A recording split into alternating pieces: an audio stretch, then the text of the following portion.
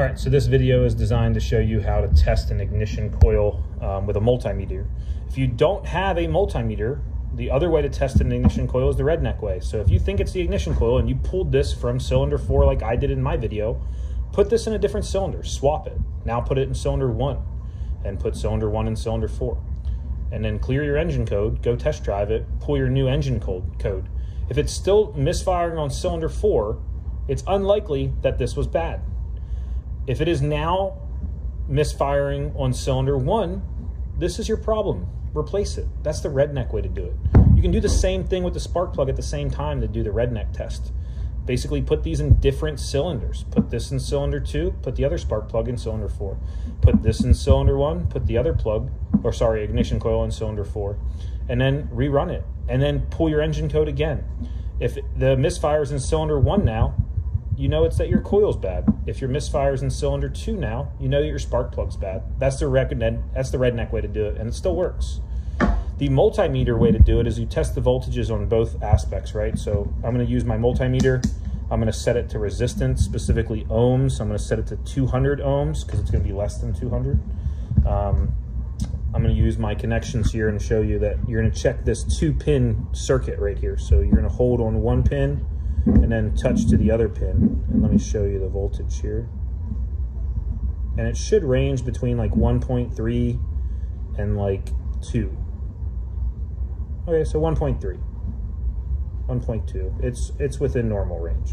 So that circuit's good.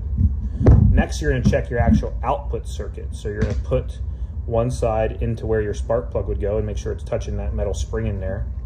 And then you're going to check your terminal that would connect and give me my flow through. So I'm checking there, and I should be basically getting 6,000. So definitely move this over to the 20,000. You should be getting 6,000 or more for these coil outputs if it's new.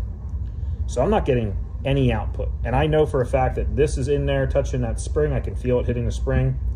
And I know that I am touching my terminal right here. If you aren't confident, you can move it over to the other terminal. But I should get resistance between this circuit and the main output. And I'm not getting any resistance, which tells me that this is a faulty ignition coil. And if you don't believe me, the way we double checked is here. I've already bought a new ignition coil because I knew my problem, right? So this is a brand new ignition coil, same exact vehicle. So let's go ahead and recheck everything and I'll show you the demonstration. So we'll check that top circuit first, put it back to 200, touch and touch.